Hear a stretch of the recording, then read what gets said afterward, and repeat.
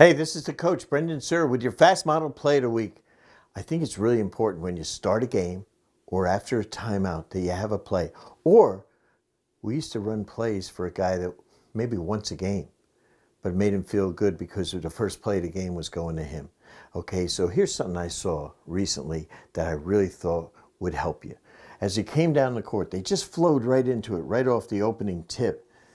Two went down and screened for three. Simple pass right here. One just flared, two came out here, and four came down and set a pick. Five is your non-scorer, the guy you never run a play for, and off the opening tip, he gets a dunk. Because now all of a sudden you threw him a bone right off the bat, you got him in the game. Really important, good coaching, and I think it's a way to help your guys out. Run the first play of the game, run it after a timeout, get yourself an easy bucket.